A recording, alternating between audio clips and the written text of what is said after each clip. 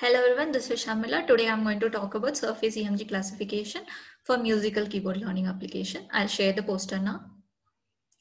So I work for Samsung and my co-authors Vinay, Deepika and Professor Madhav are from IIITB. So the main objective here is to evaluate a person when he's playing a musical keyboard application, how well he is playing. How we can do is we can collect the surface EMG data from his hand when he plays the instrument, and then we can classify the data to identify how well he plays. So I will detail about the hardware used and how the data was collected and what was the features extracted and what was the classification results. So the picture here is a harmonium. This is a traditional Indian musical instrument that is used in India. So to play this instrument, only first 4 fingers of a right hand has been used, that is thumb, index, middle and ring. So the table 1 shows an example of a mapping between a musical note and also the fingers used. Here we can see only 4 fingers has been used. So even for our classification purpose, we have used only 4 fingers of the right hand.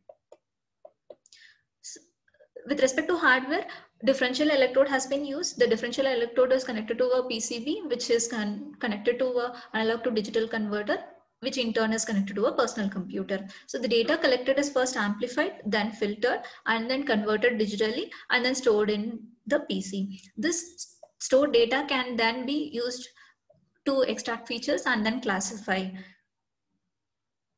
So the electrode positions are shown in the picture here. 2 differential electrodes are used along with the reference electrode. Here we can see them where the fingers has been placed in a computer keyboard. So for experimental purpose, the data was collected of a finger press on a computer keyboard, which is also similar to a key press on a musical note.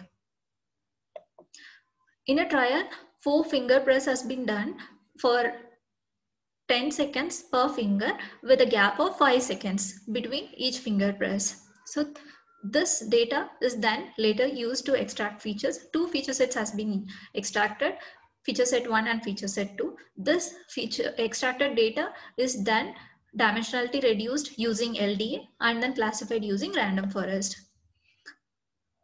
The feature set 1 gave an accuracy of 65.85%, whereas feature set 2 gave an accuracy of 81 for 4 finger classification. In case of 2 finger classification, we saw almost an accuracy of 90, above 90 for all of it, and for farthest it was the best.